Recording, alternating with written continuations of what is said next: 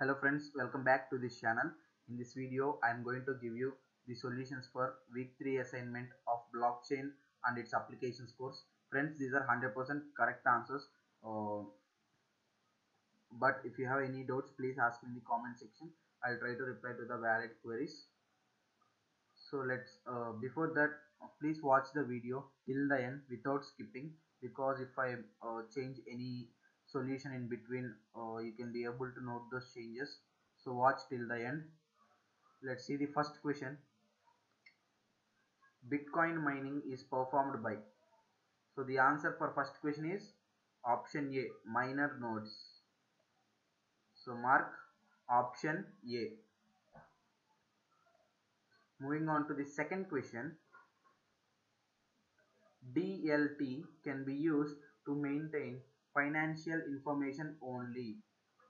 So the answer is, the statement is absolutely false, because DLT can be used to maintain beyond financial information. It is given in the lecture, so it means it's no. It is the correct answer. That is option A. Next one, that is third question. Which of the following is or are true for basic POW consensus?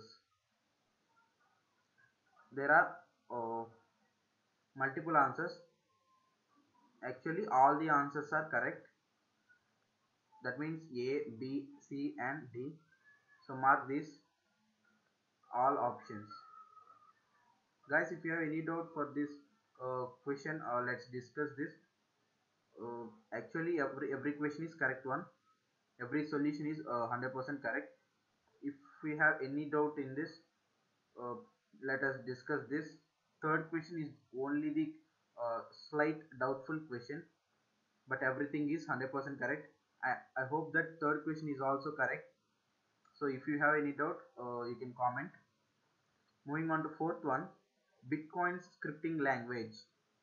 So the answer is, actually we have three answers here. The first one is option A, not Turing complete, and option B, supports cryptography, and third one, stack based. So mark A, B, and C. Moving on to the fifth question, permissioned blockchain is regarded as more secure than open blockchain, as the participants are known beforehand and pre-authenticated. So this statement is true. So mark option A. And moving on to the sixth question, what is nonce? So the answer is option D. The number minus run through to generate a correct hash. So the answer is option D.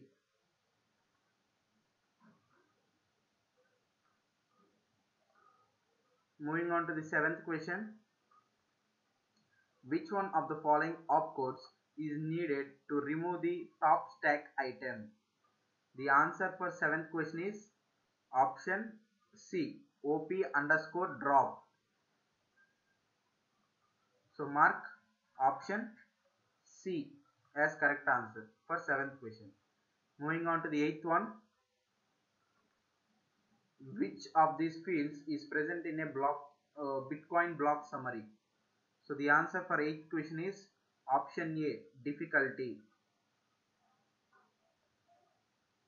That is option A. And ninth one, here comes the calculation part. This first only question, if the 4-byte difficulty bits in hex form are, and they are given a hexagonal form, and the target value is calculated using x into 2 power y, what are the values of x and y? So here x means the coefficient part and y means 8 into index minus 3, or 8 into exponent minus 3. So there is a some in-depth calculation. So when I did this, I got the answer as option C. So mark option C as correct answer for ninth question. And moving on to the final question of this assessment, that is 10th question. In Bitcoin block header, the block identifier is calculated how? So it is calculated using double SHA-256 on the current block header. So option D. So mark option D. So friends, these are the solutions for week 3 assessment of blockchain course. So hope this video is helpful for you. If you feel the same, please subscribe our channel, like this video and share to your friends. If you have any doubts, please ask me in the comment section. I will try to reply for the valid queries. So for further more videos and also different type of course solutions, please check our NPTEL playlist in our channel. Keep supporting us like this. So until then, goodbye. Thank you.